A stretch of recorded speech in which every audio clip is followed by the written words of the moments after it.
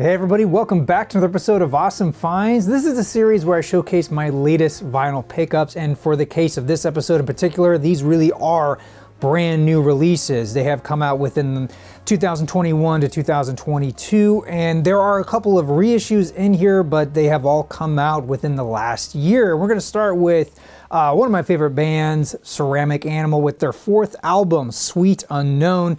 And this is on Easy Eye Sound. And if you know anything, that is Dan Auerbach's record label out of Nashville. And he had a heavy hand in this record. He produced it, he co-wrote some of the songs on here, he even plays on here.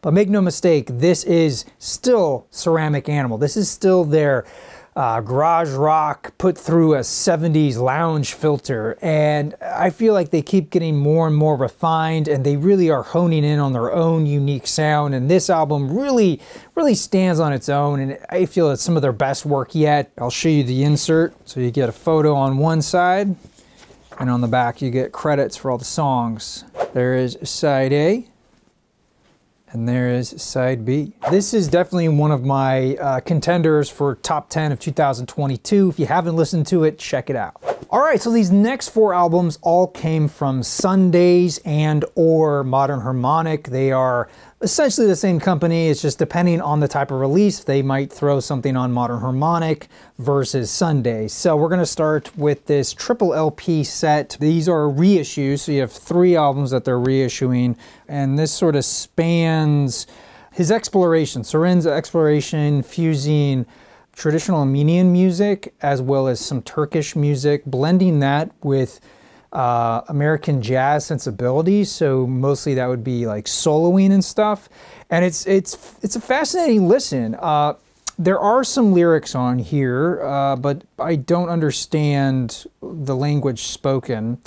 It's just really cool to listen to, and I think if you are a musician yourself, you'd get a lot out of this, but even then, if you're just a listener, endlessly fascinating music. I really enjoyed it. This is a triple LP, like I said, and you get a nice write-up, and I'll show you all the vinyl. Here we go. This is record 1, side 1, and side 2, side 3, side 4. Here's side 5, and side 6. This was really fun to listen to. I highly encourage you to check this out. So up next we have It Happened at the Hop, and this is a collection of singles put out by Edison International, which was a smallish label. Didn't last very long, I don't believe, and there's about 3 songs on here that have never been issued, so it's the first time ever that most of us are ever hearing these songs. And we have a nice write-up by Brother Cleve, who was in Combustible Edison, which I really enjoyed that band, and he does a great write-up, sort of contextualizing not only the record label, but all of these songs. And it's really cool, because a lot of these songs are very hard to find. I personally had never heard of any of these, so it was a real treat to listen to it. This is primarily, like it says, doo wop, and they call them sock hoppers, but I would just call them 50s pop music. I mean, if you're a fan of this music, you're gonna really dig this. I'll show you the vinyl real quick here.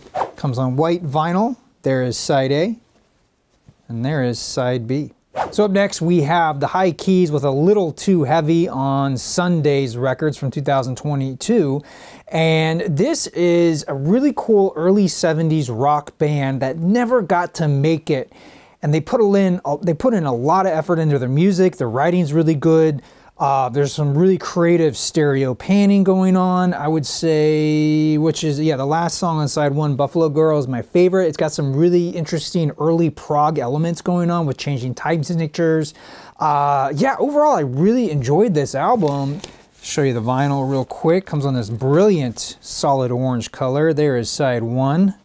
And there is side 2. If you're a fan of early 70s rock, proto-prog rock, if that even makes sense, and you're hungry for something new, something you haven't heard before, definitely check out The High Keys. And last up, we have The Eighth Wonders of the World. This is a self-titled release put out by Modern Harmonic from 2021, and this was a band that I think only put out a couple singles, and so this is an attempt to collect all of the songs that they recorded, and quite a few of these were never issued before. And this is very much in the style of swingin' 60s is my best way to describe this. This also comes on that brilliant orange vinyl. There is side 1, And there is side 2. Moving right along, we have BillyBio's second album titled Leaders and Liars, and this is from 2021 on AFM Records. And BillyBio is the stage name of the lead vocalist and co-founder of Biohazard. And this is his solo project, and it is a wonderful blend of hardcore punk with new metal elements, and definitely, I would say, a little bit of hip-hop influence. Here is side 1, or side Blackout, and there is side Looking Up, side 2. So yeah, if you're a fan of Biohazard and you haven't listened to this album, definitely check it out. All right, moving right along, we have the 20th anniversary edition of the debut album by Eyedea Abilities titled Firstborn. This is on Rhymesayers, and this is in a single sleeve, but it's definitely a boxier type sleeve because there are 3 records in here. Now this features a lot of the handwritten lyrics of Eyedea. I love his handwriting. It's almost a little difficult to read at first, but it's incredibly consistent the way he writes and the angles. I really, really like that. So this is the first disc here. There's side A and side B. It's almost like marbly pink, almost flesh color. It's a little disturbing, if I might say so myself there. Here is side C, side D. I've never seen a record quite like this. So on one side you have the actual music, but on the other side you have the etched band name, and then just it's like semi picture disc, semi not. I don't know. I find this so very cool. This is totally frameable. This is the side that you don't play, as the sticker goes into the music track here.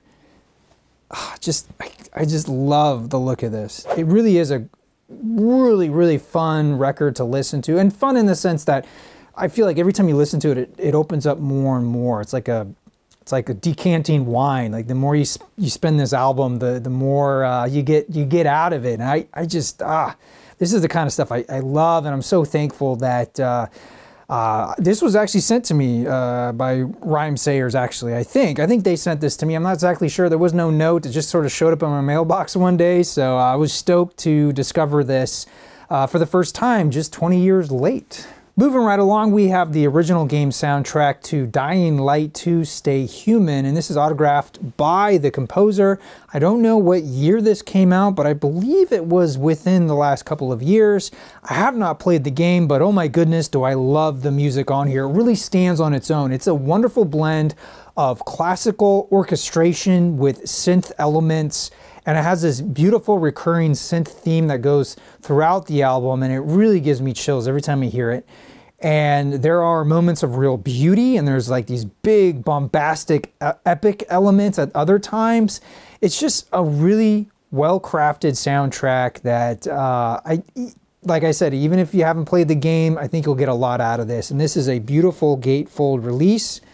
Opening up, you have some really tastefully done spot varnishing here on the zombies and the hero. And on back there you get the track listings. I'll show you the vinyl real quick. Here's the first record, and it comes on this marbled red and black color. Very haunting. There is side A, side B, and the second record comes on this smoky, somewhat clear vinyl. There is side C and side D. Up next, we have the 5th studio album by Father John Misty titled Chloe and the Next 20th Century. This is from 2022 on Sub Pop Records, and I pre-ordered this. I got the loser edition. Comes on colored vinyl. I'll show you guys that in a second, but sometimes it takes me a while to get into the individual album, and this is certainly the case. I like it. I don't necessarily love it, and I'm still warming up to it, so I don't have like a really good opinion on it. But the way some of the songs come across, he very much dips into like 1920s music, and considering that we are in the 2020s, I feel like he's drawing a parallel between these two time periods in doing so. And granted, like lyrically, he is not reflecting those times. It is very interesting how well he adheres to those those musical elements, if you will. But, you know, he does stray from the 20s, and I think he gets up into like 60s style music, but it very much invokes like golden age of Hollywood. And I think other people have made that comparison as well. I mean, it's very theatrical on the cover here. So yeah, it comes with plain paper black sleeves, and then this is the very thin booklet that comes with it. You get the credits, it's plain blank black on that side, and there's another picture of Josh Tillman and then this lady saying goodbye to him. See, this is side A, and it totally invokes, you know, 1920s era Victrola albums, early RCA Victor albums, right? So instead of the talking dog, you got a severed head. And what's interesting too is like they're around the rim, he has these little different sayings on, it's different on every label, which I really like. And there is side B. Yeah, and I like how too, these little quotes, they're also very different. There's a lot of detail going on. I love how he does that. It's almost like secrets, like decoding, like what does it all mean sort of a thing. So yeah, I'm just not ready to kind of give a full opinion on this album quite yet, but if you've listened to it, if you have an opinion, if you like it, if you don't like it, let me know below. And last but not least, I have Beach House's 8th studio album titled Once Twice Melody from 2022 on Sub Pop, and I sprung for the very nice box set edition because the cover art reflected the digital cover art, and I just couldn't pass this up. I mean, this thing, just gorgeous to look at. There's the back there. There's the inside of the box, again, with the track listings. These are the beautiful inner sleeves. Unfortunately, they get a little marred up, the reflective coating. You can kind of see it's already coming off. They're less inner sleeves as much as inner jackets, because each of these also have inner sleeves. And then here is the inner sleeve. You have chapter 1 and chapter 2. And then there's the inner sleeve. And then you got the 2 posters here, which I don't know where they'll go, but again, the artwork for the inner record jackets. There is the first one, blank on the back. Really cool to look at. Here is the booklet. Also has a gorgeous gold leaf going on the cover there. There's the back. What's beautiful, I don't know how well this shows up, it's pearlescent paper. So it's got a nice subtle sheen to it. And again, lovely attention to detail as the spine is also gold leafed right there, Beach House. Let me show you this a little bit better. Story time with the Vinyl Geek here. Get a little piece of artwork for every song just about, which I really like. Sort of an art magazine feel about it.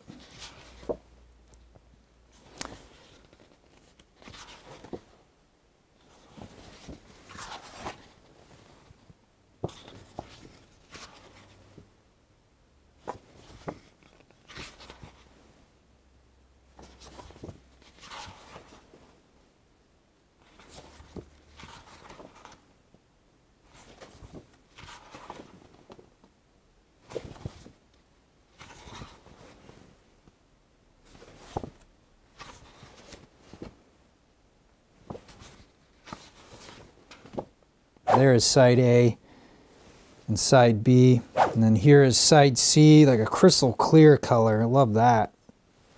And side D. They keep doing it, man. I don't know how they do it. They iterate on their sound, but each album feels unique and different, and yet it still sounds like Beach House, and this is no exception. And I don't know, it might be my favorite one yet, and just so very impressed with this album. And if you haven't listened to it, please do yourself a favor, check it out.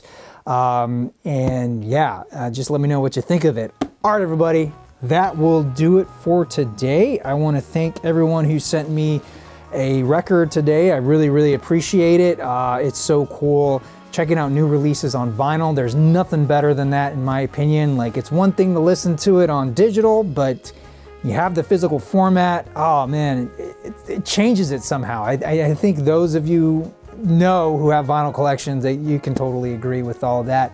If you are interested in picking up any of these releases, please consider using my affiliate links down below. They'll take you to some awesome independent record stores, Comeback Vinyl out of Georgia, and Rough Trade out of London and New York City. And you'll be not only supporting the channel, but supporting independent businesses. And yeah, and that will do it for today. Thank you all so much for watching. I'm your Vinyl Geek, and I'll catch you on the flip side.